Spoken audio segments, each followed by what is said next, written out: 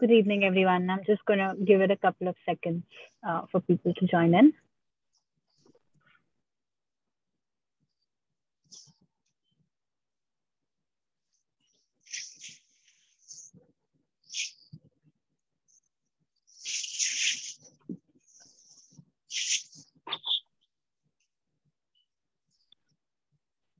Okay, let's get started. So, good evening. Welcome to um, today's session on the future of arbitration, new and emerging norms at the India ADR Week. This session is sponsored by Clifford. And of course, you can see all our panelists on the screen in front of you. I will take the liberty of taking the first couple of minutes to introduce them, although I'm sure all the attendees are very well familiar with them. So my name is Shreya Jain. I'm a principal associate in the arbitration team at SAM Mumbai. And today's panel will be moderated by Nish Shetty, who, of course, is the partner head of litigation and dispute resolution Asia Pacific at Clifford. Nish, of course, specializes in international arbitration with a focus especially on restructuring and insolvency related work. I don't really need to introduce his credentials, but we know that he's been a past founder as well as ex-chairman of the SIAC User Council, as well as a co-chair of the Council of Arbitration of MCIA. He was in fact the first in Asia to be appointed as a judge in appeal of the FI International Court of Appeal in Paris. Nish, thank you very much for taking the time to moderate this event. Next, I'll take the liberty of introducing Piyush Prasad, who also is a counsel at WongPartnership based in Singapore. He specializes in cross-border dispute resolution. And I think some of us, or most of us, might remember him from his days at SIAC, where he has administered over 200 arbitrations. Welcome, Piyush. Thank you, Shreya. Third on my list here is Sharon Chong, partner at Skrine. Sharon has a special focus, of course, on arbitration, but also on aviation-related disputes, as well as insolvency and restructuring. She has been a past president of the Malaysian Institute of Arbitrators and a committee member of the YCAC. Sharon was, in fact, appointed to the first ever ad hoc arbitration panel at the 29th SCA Games Kuala Lumpur in 2017, which is a feat very few people can speak of. So, Sharon, we are very excited to have you on this panel today. Thanks, Shreya. Next, we have Flannery, who is a partner at Mishcon. Louis also heads the international arbitration practice and has a particular specialization in disputes involving fraud and conflict of laws. He has, of course, been recognized as a leading arbitration practitioner in almost all international arbitration rankings. And we're very privileged to have him speak at this panel today. Welcome, Louis. Thank you. Next on my list is Andrew Pullen. Andrew, of course, is at the Fountain Court Chambers and was in the International Arbitration Group at Allen & Overy for several years before he moved. Andrew serves as in the Council of Singapore Institute of Arbitrators since 2017 and is currently serving as the Vice President. Andrew, we are very glad to have you amidst us today. Well, thank you very much. Pleased to be here. And last and definitely not the least, I have the pleasure of introducing Kartikey Mahajan, who is the partner in the Dispute Resolution Practice Group at Khaitan & Co. in Singapore. I, of course, had the privilege of working alongside him when he was at SAM & Co. a while ago. Kartikey's practice focuses on international arbitration as well as commercial litigation with a special focus on cross-border element disputes. He is also a steering committee member of the SIAC User Council, as well as Young SIAC and CPR's by ADR committee. Kartikey, it's very great to see you again here. Thanks, Shreya. Pleasure to be here. So without further ado, I'll hand over to Nish now to carry forward the proceedings. Thank you, Shreya. Thank you. Hello, everyone. I hope you're all enjoying the first day of ADR week in India. I've attended a number of the sessions and they've all been really, really good. I'm sure you caught the Chief Justice's introductory remarks as well, and his comment around institutional arbitration and the importance of that being more widely used in India. So for the purposes of this panel, we are going to really look at the future of arbitration through the eyes of the panelists that we have before you, and really try and eke out what the panelists consider to be the new and emerging norms in international arbitration. We're going to try and deal with a number of subtopics under this broad rubric. We'll see where we get to in terms of time. I know that MCI prides itself on being absolutely on time, so I know that we will have an hour from the start of the session and no more. So let's get on with the discussion itself. The real sort of subtopics that we're going to start with are use of technology in international arbitration, how that's impacting the practice of international arbitration. Then we'll talk about new and emerging norms in India and what the future of international arbitration in the Indian context looks like. We'll touch on third-party funding. And this is obviously an area that's of interest, not just in India, but right across the international arbitration spectrum. So we'll touch on that and see how that's looking and what the future looks like with that in mind. Then we'll touch on diversity and inclusion in the context of international arbitration, what the trends there are. And finally, we'll touch a bit on ESG and how that is being looked at by the international arbitration world, where we see those principles playing a part in the way that international arbitration is conducted across the globe and in India. So with that sort of broad roadmap, let's kick off with the use of technology in international arbitration. Now, one of the things that this horrible pandemic that all of us have had to endure over the last couple of years, what that's brought is the use of technology into international arbitration, perhaps in a way that it wasn't used before.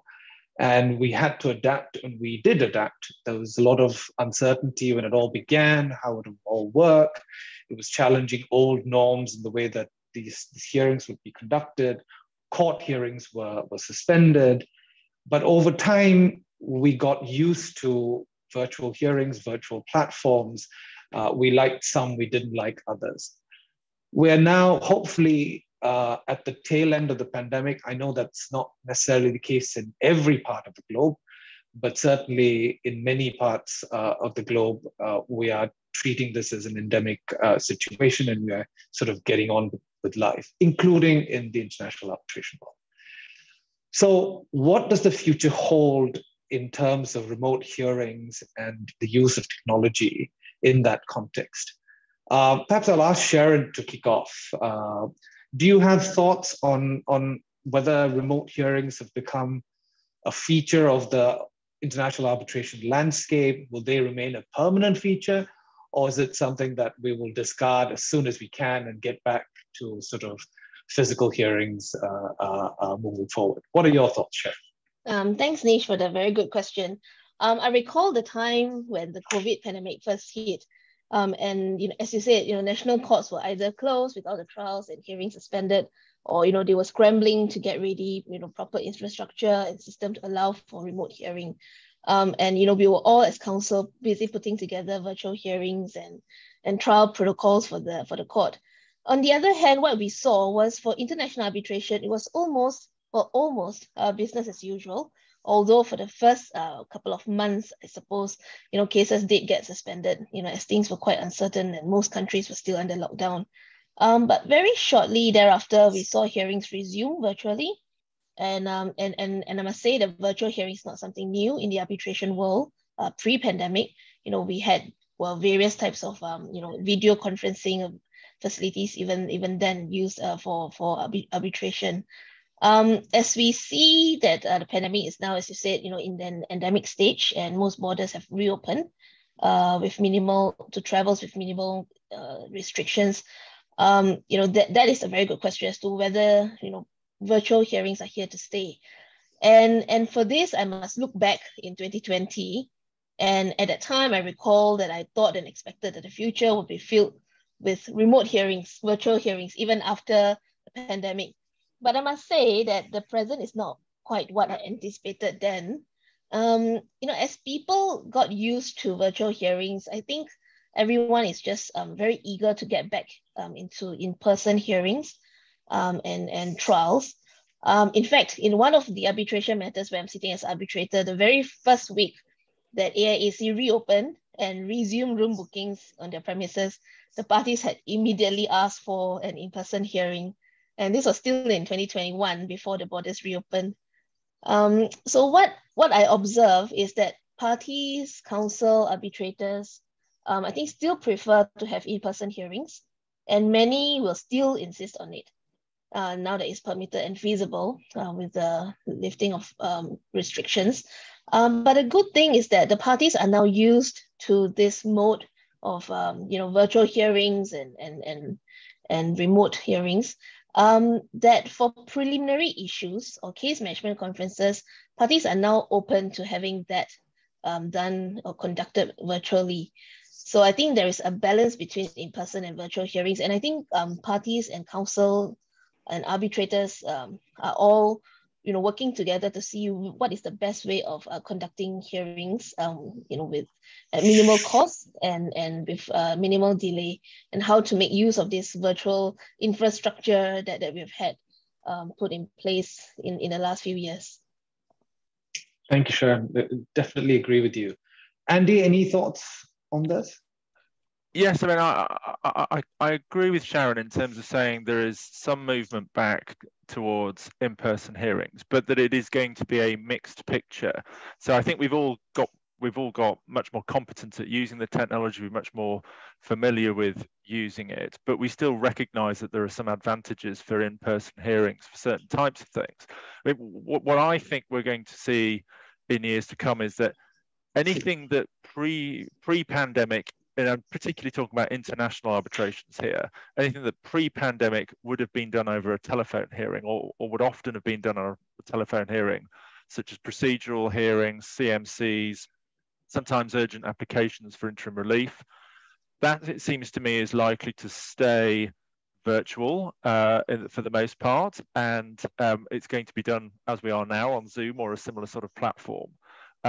It seems to me where there's going to be a bit more of a mix is the substantive evidential hearings, where I suspect we're going to see a bit of a hybrid developing. So I've got a case where we had a CMC recently. It was the tribunal proposed doing the main hearing in person, and neither party batted an eyelid at that. It's sort of, there's a degree of moving back towards that, but with sort of reservation that we might want to have people dialing in to observe the proceedings, for instance, the clients or in-house counsel who may not necessarily need to be in person in the room.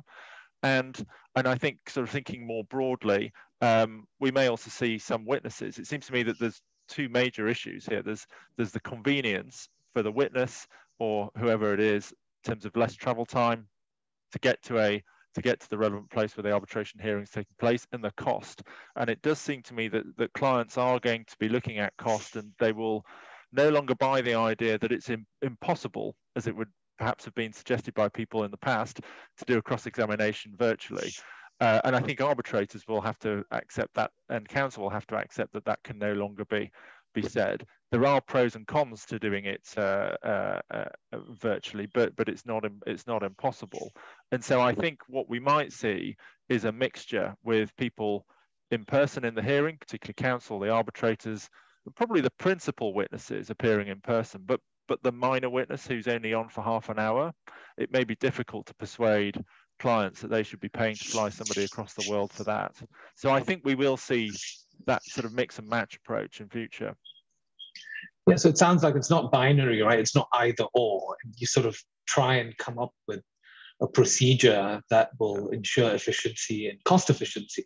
I mean, one of the things that I think all of us are facing today is just the sheer cost of travel post-pandemic. It is extraordinary what travel costs are these days.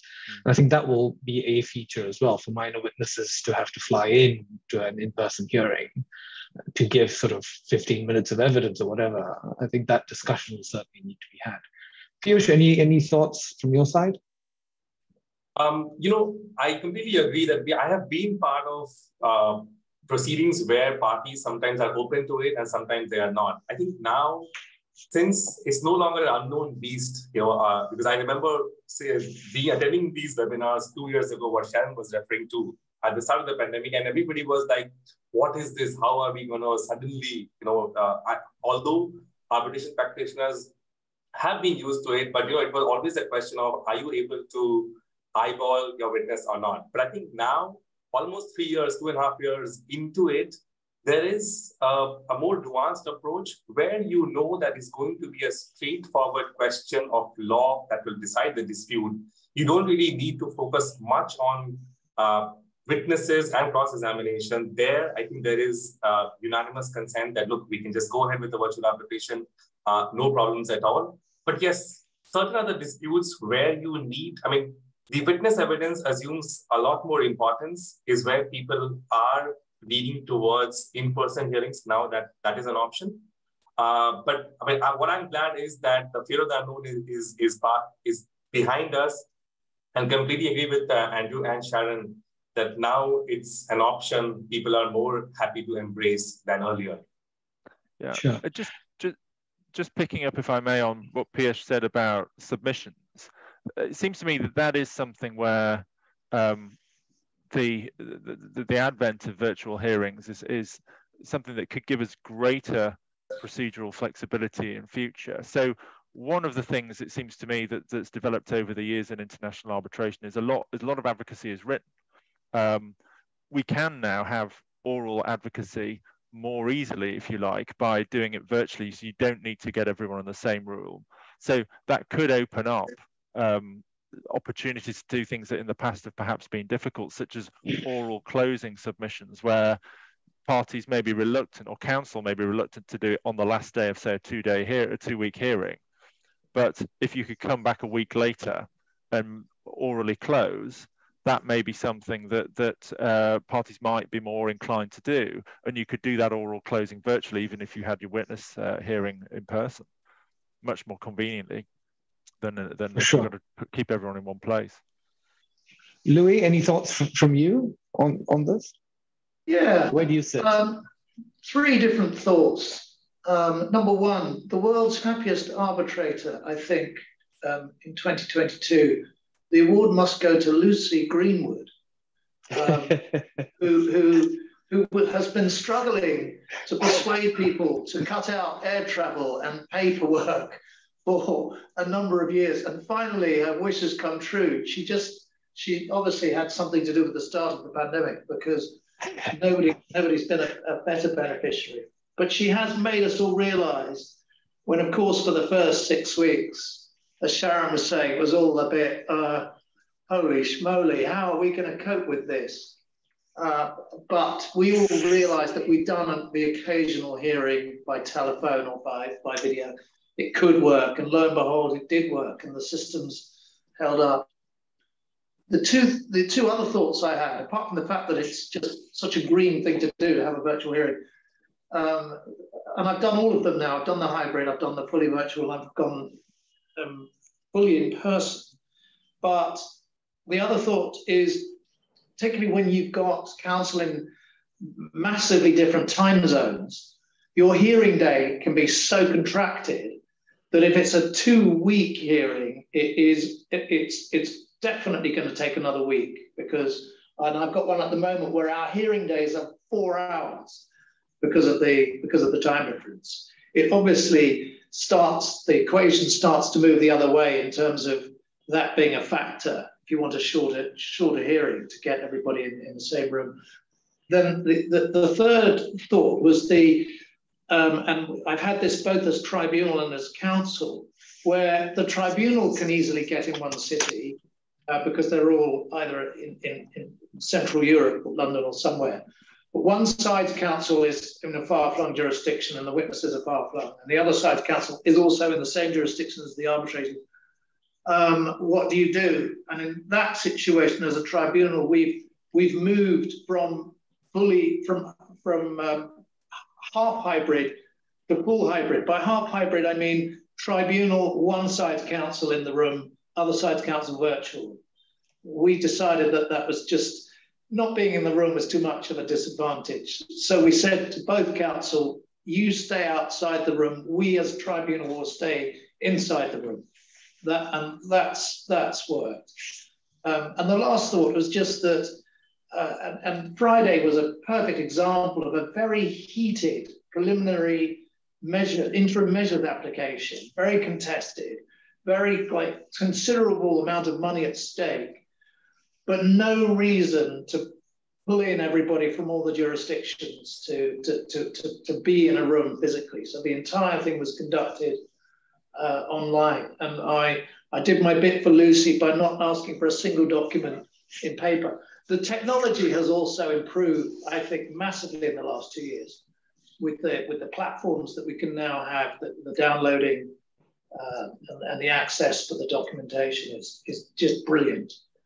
But it is here to stay, no question. There'll be a slight return. We all like the fact that we're in a conference now, but we're not together. It's a positive in the fact that we're saving the planet, but a negative in the sense that we're not doing that networking afterwards that gets the relationships that makes the world go round. Absolutely. Agree with all of that. I mean, you touched on other technology. Just to close off this particular topic, we're now obviously very familiar with Zoom and sort of similar technologies. What else do you think is going to be part of the international arbitration landscape in the sort of coming years? You touched on sort of digital platforms for communications and the like. Anyone wants to sort of crystal ball gaze and predict what are going to be the tools of the international arbitration lawyers toolkit in the future, or at least in the near term? Kartikey? Yeah, sure, Nish. I mean, I was just thinking as to what international arbitration might look after 5-7 years. I think it's obviously very difficult to crystal ball gaze. But what I definitely see with the onset of technology in our arbitrations is platforms like Opus, Epic, those who have become document providers, that document providing service can take the next shape. From those of us who end up doing a fair amount of white collar stuff, you see platforms like Relativity, in which there is a lot of coding happening when it comes to discovery of investigation materials. I still haven't personally seen the same kind of tools being applied in an international arbitration, say in a construction case, in which you're looking at volumes of documents. I see some of that playing out, people trying to make those processes more efficient. Obviously, when it comes to cybersecurity, I think that's another stream that some of these document service providers, some of these platform providers will try and ensure that there is strict compliance, because there'll be more attacks. So more money, more time will be spent in ensuring all of those procedures are watertight. I think beyond this, I want to get on to the world of blockchain, but I will possibly not do so with a lot of trepidation, because you just don't know what you're encountering in that world yet. I think there is a lot going on. People are talking a lot about blockchain arbitration and how it can lead to. I think it's still really untested, and we would like to venture into that zone yet. Sure. I mean, you've touched on a bunch of points within this subtopic. Even in terms of technology, we talked about sort of digital platforms for comms, for file sharing. You touched on cybersecurity, which is a huge issue, right? We had one arbitration, I remember, where we disclosed documents as part of normal disclosure, and the other side asked us to use a particular platform, and we agreed to look at their documents, and we just experienced glitches while we were doing that. And we raised that with our cybersecurity team in our office, and we found that the other side had actually recommended a military-grade file security site that we think they were using to monitor what documents we're looking at. So while technology is a great enabler, there are also things one needs to be cautious about. So I think when one talks about norms, these issues, the bad experiences, the good experiences, will then define what the norms should be as we move forward. Now, that's a great segue into norms in India, more domestically. What are we seeing? What are we likely to see in the coming years when it comes to arbitration in India? Let me start first with just how arbitrations are conducted. I think it's fair to say for a fair number of years, I'd like to say before MCIA got involved, a lot of parties would choose retired Supreme Court judges and High Court judges, very distinguished individuals, to be arbitrators of India-related disputes or disputes in India. Is that still the trend? Are we seeing a change? What does the future look like for arbitrators in the Indian context? Let me first go to perhaps Piyush. Piyush, what are your thoughts? I've practiced in India, and it is often that although arbitration is supposed to be an alternative to what we see in the court system, the traditional mindset to when you're appointing an arbitrator, you still carry what you practice in the courts. I think is more subconscious. So as we are familiar with the judges, seeing them during the daytime, you also appoint retired judges in arbitrations. That has been the trend. Now, as I said, I've practiced in the courts, and I've seen, and I can say with confidence that Indian judges do possess vast knowledge of law and have great legal minds. But now let's take a step back and look at the alternate system that we are talking about. Usually when in an arbitration, you will have a technical commercial dispute. Let's, for example, take a petrochemical, any dispute in relation to a petrochemical complex. Now, the determination of this dispute will require certain expertise. Now, if you have a panel of arbitrators, of course, the judicial mind will be a great addition to that panel. But at the same time, we also need to look at the particular dispute, because arbitration does give you that opportunity to choose your arbitrator, your judge. So it need not necessarily be a retired judge who may not have all that is required to do justice on that particular dispute, because you may have, let's say, an academic and a practicing advocate to comprise the panel along with the judge. So we need to start looking at other individuals with different background and bring them in. Now, I understand that judges, the courts, as while exercising their jurisdiction under Section 11, have been appointing arbitrators who are not only judges, which is a welcome change in the Indian scheme of things. And even from my experience of working at SIAC, what I saw that we were working on appointing a tribunal, a chair rather, because both sides had nominated retired Indian judges. The appointing authority in that case appointed a young advocate, as the chair. I mean, one of the concerns was also that we need to have diversity on the panel. So I think now that trend is slowly changing.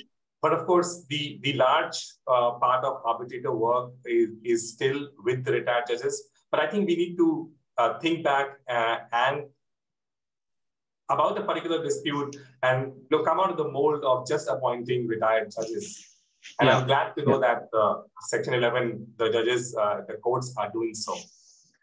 Yeah, I guess it's also beyond Section 11, right? I mean, if you have institutional arbitration, you have the institution itself assisting in that process. And that's where, for example, MCIA has appointed a whole host of other individuals as arbitrators, counsel, female counsels, and so on. And the question really is that a trend that we see sort of becoming more and more apparent in the years to come? Kartikey, what are your thoughts? I mean, you've practiced both in India and in Singapore. I think that trend is certainly going to increase with time. And I say that because Indian arbitration has come a long way in the last 5 to 7 years.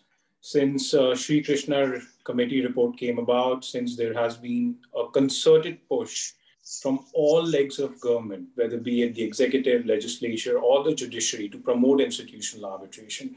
And the best way of promoting institutional arbitration is to get those people on board as arbitrators who will lay the right course, right? If you end up appointing people who come with a sense of not of promoting arbitration, but to ensure that they have a retirement job, I think that will never set the right course. I think people who are looking at, coming up with commercial solutions to arbitrations, no matter what their designation is, that is what is going to promote. Now, if you look at the last 4 years, it's not only MCIA, it's even the Delhi International Arbitration Center who has started appointing advocates. Not only the International Arbitration Center in Delhi, but also the Delhi High Court. So there is an increased perception amongst judges, thanks to all the training which is being given to them, thanks to all these seminars and webinars, the ones that even MCI is organizing. They are also getting abreast of what is happening in the international sphere, what is possibly leading to a bad name with certain aspects of Indian arbitration, and they're trying to correct it. See, India takes its time. India is not Singapore. India is not Hong Kong. It's a complex, diverse country in which it is trying to come up with new practices which will get established across India. So while Delhi and Mumbai might sign up for something, that doesn't mean all the cities in India will. So it will take some time to trickle down. So you have to give it that time. Thank you. That's really, the fact that that's the trend in and of itself is huge. 10 years ago, you wouldn't have said that. Yeah. Nish, I'm loving what I'm hearing from Kartikey and Piyush, because it's purely, from my perspective, a perception rather than the reality. But I suspect there has been something of a marriage between the two, in that latterly the perception has been from London that if you are an arbitrator in India and you're not a retired judge, you don't stand as much chance as a retired judge of getting an appointment. In other words, the appointments seem to be hogged by retired judges, a lot of whom aren't as technically savvy as the younger practitioners, and won't necessarily make a better decision maker in that environment because the skill set is so different. We have a similar problem in London, but to a lesser extent. In other words, a lot of judges are looking at this as a second pension, to come off the bench and go straight into arbitral appointments, without actually understanding that the psychological dynamic of an arbitration is so different to that of a court proceeding. But it's very pleasing to hear that the trends are shifting, particularly towards the appointment of younger arbitrators. Absolutely. And I think those in the arbitration community and the arbitral institutions have a role to play in ensuring that that trend continues, the capacity is built. Now, I'll tell you, as we do a fair bit of India-related work, and oftentimes we hear this refrain from those that want to appoint a retired Indian judge, which we look at very closely if that recommendation is made. And the suggestion that is made is, unless you have a retired Indian judge on the tribunal, your award won't get enforced in India. Okay, and that, I don't know how that originated, who started that. It is, unless Piyush and Kartikey, you tell me that I'm completely wrong here, I think that's utter nonsense, right? I think the judges these days are very increasingly pro-arbitration, and it won't matter to them whether it's a senior international arbitration practitioner that delivered the award, or a tribunal comprising of senior or arbitration practitioners as compared to judges. They will look at the merits of the application itself.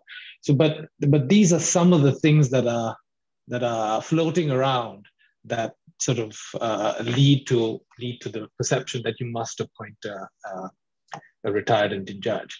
And that's why I say there is a role to play for those in the community and institutions as well, And us, there's a role for us. For sure.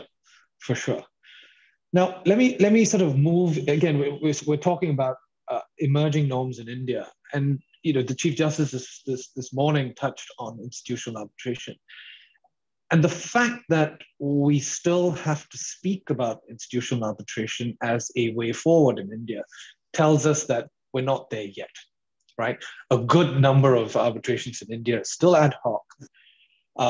There is a perception that that's the right way to do it. Is that perception changing? And are we seeing higher value India-related disputes going to institutional arbitration? Who has some thoughts on that? Shall I go first? I'm sure others have thoughts as well, but let me lay down the groundwork here. I mean, Nish, on this point, I'll make 4 points. One of them I've already made before, which is that there is a concerted effort on all wings of the state to promote institutional arbitration, starting from the Sri Krishna Committee report in 2017. And what it has led to is some of the effects that we just discussed when it comes to looking at different arbitrators, etc. But now you have very big cases which are going to institutions. Like one is, which just came about last month, that our firm filed, which is the Reliance versus Adani case, which has gone to the MCI, the biggest case that has gone to the MCI yet. And this trend is going to rise. There are 3 other reasons for it. The second reason is, you look at India. India is now the 5th largest economy in the world. In the next 5 to 7 years, you're looking at India being the 3rd largest at a conservative rate of growth. With that comes infrastructure investment. With that comes a lot of money in a particular contract. And when those disputes will come out, they'll be massive. There is an increasing uptake. This is my 3rd reason. When it comes to institutional arbitration, when it comes to any institution around the world, it has taken them that time to find confidence amongst the parties. I was doing some stats of SIAC 2 months ago because one of my clients asked me as to how many Indian parties are doing. And I was just curiously going through the last 5-7 years. And I saw that in 2014, SIAC had 400 odd cases. In 2021, SIAC had 1,000 cases. So obviously, over a period of time, it becomes double, triple. And similar stats have come out of MCI, that in the last 3 years, it's almost doubling every year. So if it keeps on maintaining that rate, obviously the number of cases will increase. And similarly, there are other institutions which are coming up in India, whether it be a Delhi International Arbitration Center or Hyderabad International Arbitration Center. They are all getting promoted, and you will see an uptick in institutional arbitration. And I think the most important thing that I have seen since I have joined an Indian firm is that clients are generally fed up with ad hoc arbitration. And by clients, I mean commercially savvy clients. Obviously, there is a set of clients which are so cost conscious that they think institutional arbitration is expensive than ad hoc, which is obviously a misnomer. Because if anyone has experienced ad hoc arbitration in India, they would know that it is possibly twice more expensive than institutional arbitration. So they are so fed up that I am now seeing clauses like MCI in my contracts. And similarly, there is at least a discussion to have an Indian arbitral institution in an Indian seated arbitration, not a FIAC all the time, which I think is real progress. And I think when you interact with the clients, that tells you whether their mindset is progressing or not. And I can tell you that it is. That's really good to hear. That is really good to hear. Look, I want to move to the final point on this that I was going to ask you all to address, and that is really, one of the complaints I've heard repeatedly about the choice of arbitration in India, and why parties don't choose arbitration in India, is because they feel that the usual Indian litigation tactic of running for an injunction is the way you conduct disputes in India. So if you win on an interim relief application before a court in India, then you've won quickly, and it doesn't matter if the rest of the litigation, lasts for 20 years thereafter. Now, how is that being looked at? Is that still the perception? Has there been any change on that front from an Indian arbitration perspective? What does the future look like? Anyone? I'm conscious, Andy. What about? I know that you're not an Indian practitioner, but I know that you do a fair amount of India-related work. So maybe I'll ask you to comment on this. Yeah, well, I think the general proposition is do parties still rush to court? I think sometimes they do, and we see that in some of the high-profile cases, and you can see that sometimes people do get bogged down in litigation on the side, but it's not always the case. And I think what we are also seeing is the Indian courts being increasingly supportive of the arbitral process. And it's as I think somebody said earlier, things take time. You kind of steering the super tanker rather than a small boat. But the Indian Supreme Court is very clearly giving a steer in favor of arbitration. And I think we've seen a few judgments in relation to emergency arbitrator awards that I think emphasize that trend and the supportive nature. I think one of the interesting ones is the Amazon and Reliance Industries case, Amazon and Future Retail, which was all to do with whether an emergency arbitrator's interim award should be enforced and what the process for enforcement was, and in particular there was a question about whether an emergency arbitrator amounts to an arbitral tribunal in order that his order or award could be enforced in India under the Arbitration and Conciliation Act, given that there's no specific mention of emergency arbitrators in the legislation. And the Supreme Court's judgment from August of last year, I think, is a really very well written and very carefully reasoned and clear judgment actually on that. A really excellent one actually, and very pro-party autonomy. So a lot of weight given to the fact that the parties had chosen the SIAC rules in that particular case, which had an emergency arbitrator as part of the process. I mean, actually, it's sort of an interesting... Andy, I'm sorry, I don't know the decision, Andy. Is that that was upholding a decision of an emergency arbitrator, was it? So yes, it was an emergency arbitrator who granted an injunction to restrain the sale of a business to Reliance, the sale of Future Retail, their business to Reliance, which is in contravention, it was said, of a shareholder agreement. And so there was a little bit of a saga over a period of time, with that first going to Delhi High Court, single judge who upheld it, and then there was some more litigation, but it eventually ended up in the Supreme Court. And essentially, what I think the key thing, which is very important for the future, is that upholding the idea that an emergency arbitrator's order is enforceable as a matter of Indian law under the ACA, because there aren't very many statutes around the world that have got a reference to an emergency arbitrator in them. Singapore, Hong Kong, I think New Zealand is another one which was cited in that case. And the judge in that case looked at the definition of arbitral tribunal and looked at some language which you don't see in every arbitration act, but which you see in many, where they have the definitions. They said the definition applies unless the context requires otherwise. And they said the context of the interim relief provisions of Section 17 required otherwise, and that you give a broader reading to the definition of arbitral tribunal, and therefore the emergency arbitrator's order counted.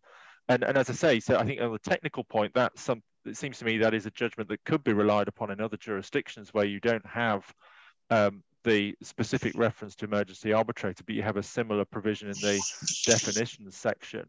But more broadly for India, I think that just the sentiment and the really very pro-arbitration, very pro-party autonomy, taking careful note of what the rules provided on a few other technical arguments that were run, and rejecting those arguments by reference to the fact that the parties had agreed to certain provisions in the SIAC rules. I think that all bodes very well for the future arbitration in general, and also for institutional arbitration, that it gives real weight to the institutional rules.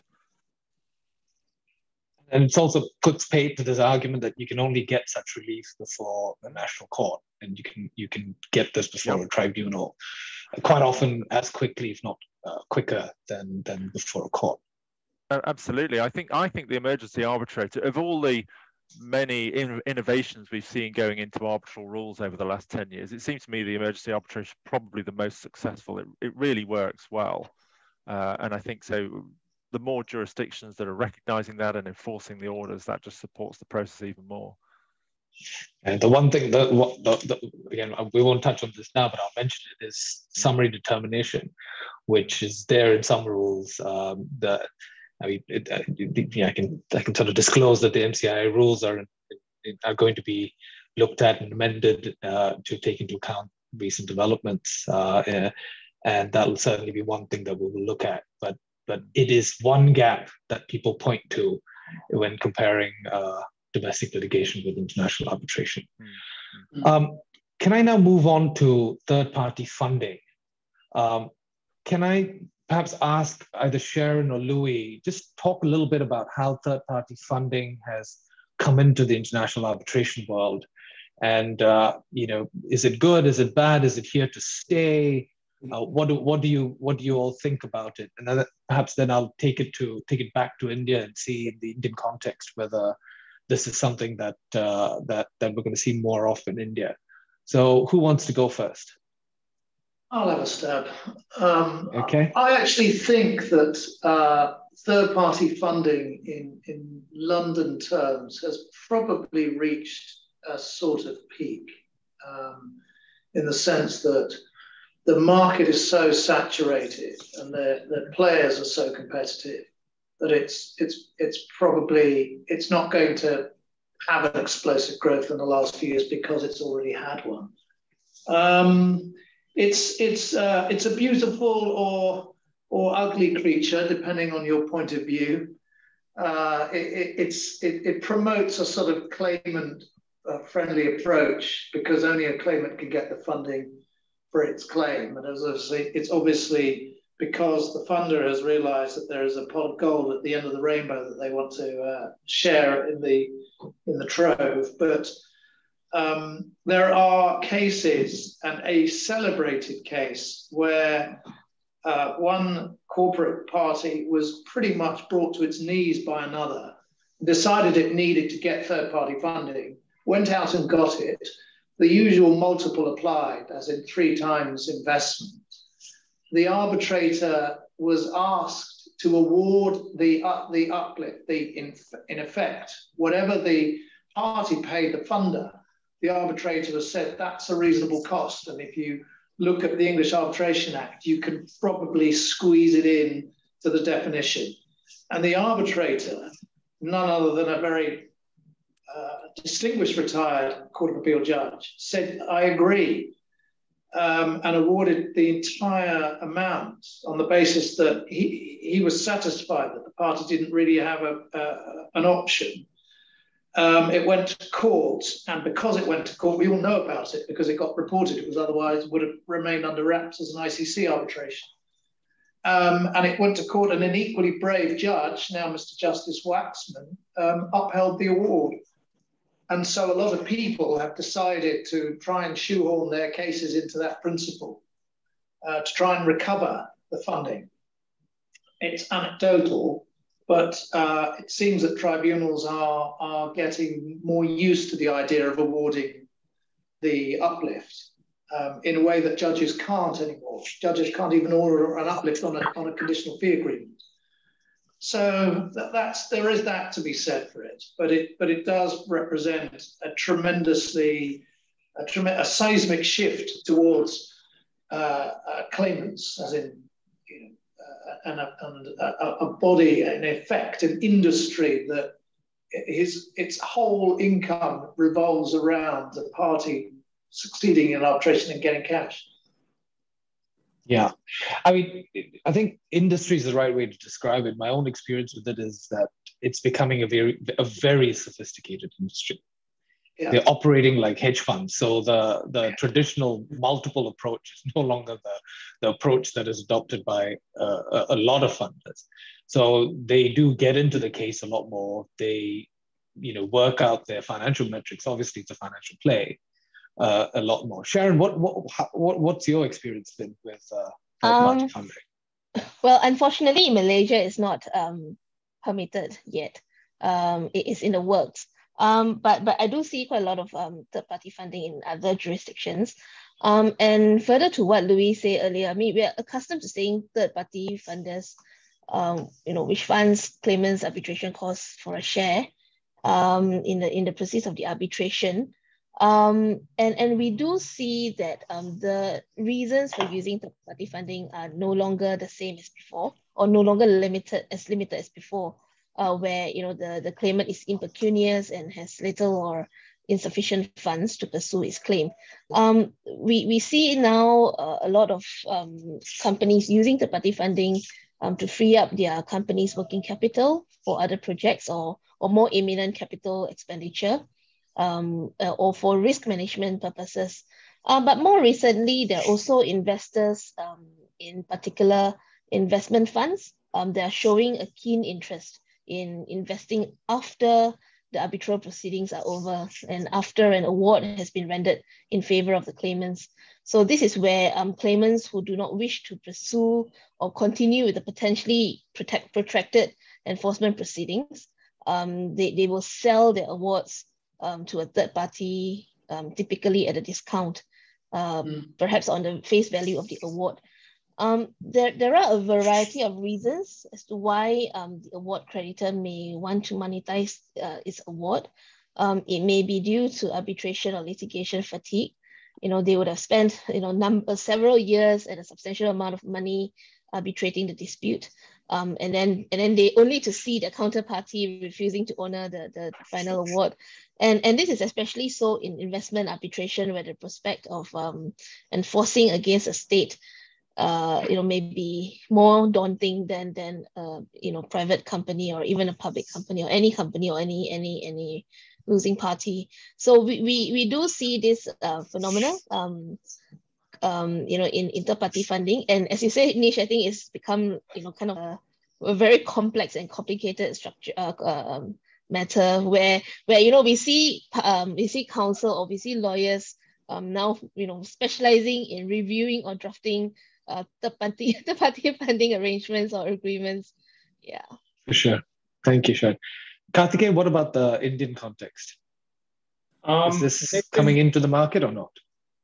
So let me say this, Nish, that it's already in the market. There are deals happening.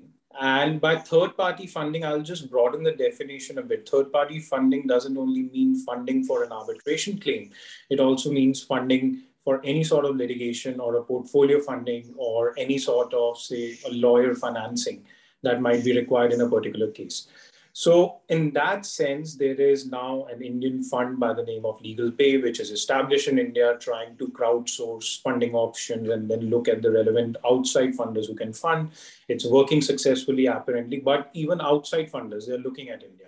But there are certain bottlenecks. Before I get on to the bottlenecks, let me give 1 minute of quick macroeconomic environment in which I think because of which third-party funding will increase. We have just come out of COVID.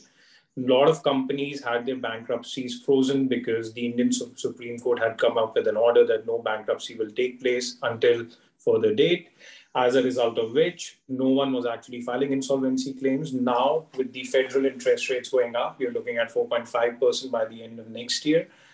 You will see wide-ranging bankruptcies with also offshoots into India. And you may see a lot of Indian companies trying to avail third-party funding. But not all funders are looking at India for 3 reasons. One is the withholding tax concerns in India. So if you are situated outside India, you have to pay withholding tax in India, which obviously eats up into their returns. Second is the Indian rupee depreciation. Any funder who is giving that sort of money is looking at a net IRR of 14 to 15% after currency depreciation risk, which is a huge return to be made. And with every year Indian rupee falling, it's very difficult to cap that. And the third is when it comes to enforcement. If the enforcement is only in India, then it leads to court delays, which also deters foreign funders from entering into India. So until these bottlenecks are removed, it'll be difficult to see a flourishing industry in India. Thank you. That's a very clear answer, Kartikey.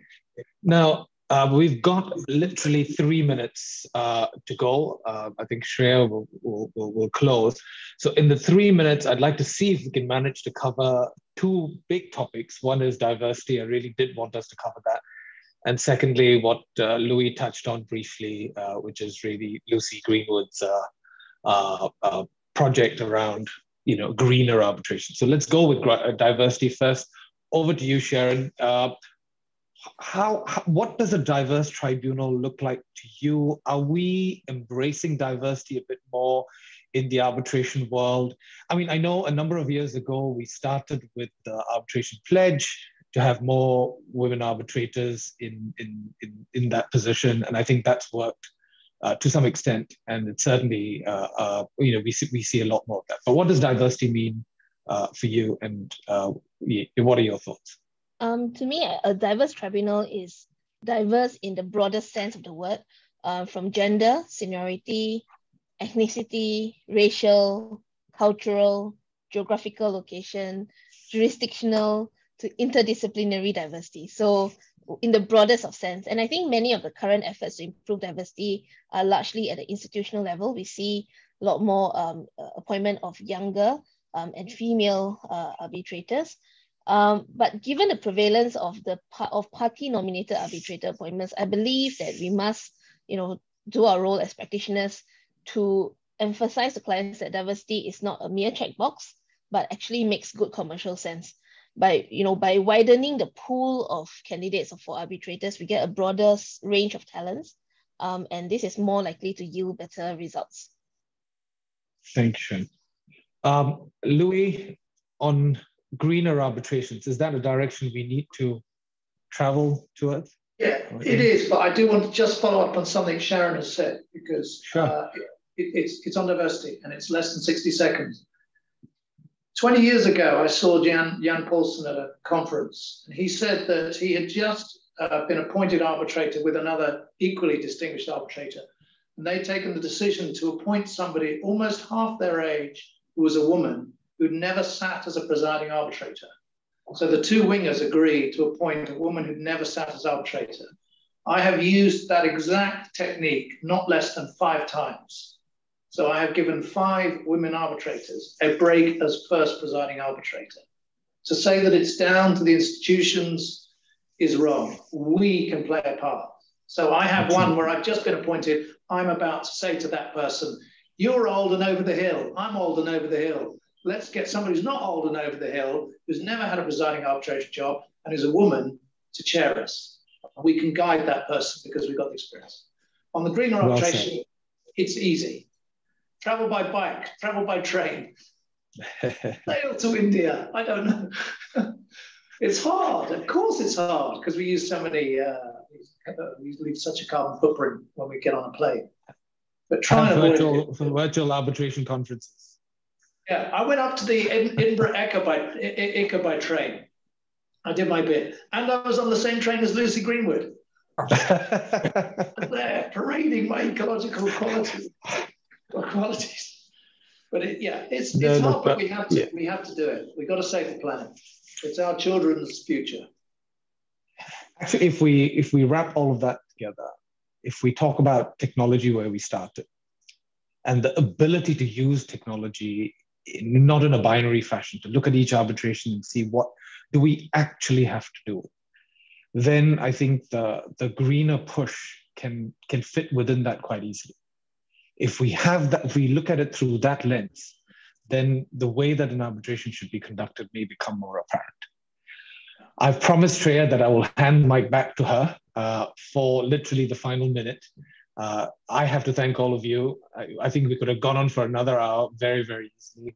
So thank you all for your comments. Shreya, back to you.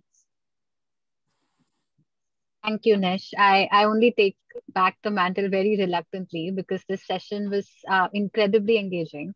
And I have to especially thank all of you for being so candid with your insights and sort of telling us so many interesting things from your experience, including, I mean, a train ride, which sounds very, very exciting. But taking cue from Nish, I think, and Nish, before I go there, thanks a lot for moderating the panel. I mean, so seamlessly, where you covered topics as far off the scale as technology, third-party funding, greener arbitrations, more diverse arbitrations. It felt like we were all just sort of listening to all of you in a very informal setting, but covering very important topics. So that's a great panel. Thank you. I did want to end with one concluding thought, which I think is how you ended the session as well. The two important topics of greener arbitrations and more diverse arbitrations. That's something the MCI's ADR week is giving a lot of focus on as well. And I know there's a session tomorrow where there's focus entirely on diversity in arbitration. So I hope to see our audience attend all of these sessions and in big numbers. But for now, I will bring this session to a close. We've touched the 1 hour mark. So thank you very much. I do want to mention that all the videos and transcripts of the India ADR Week sessions will be available on the website, which is www.adrweek.in starting next week. So if you know any of your colleagues or friends who missed attending sessions such as the one today, then they can benefit from these videos starting next week. And I hope to see all of you in great numbers for the remaining sessions as well. So thank you. All right. Thank you all. Thank you. Thank you. Thank you.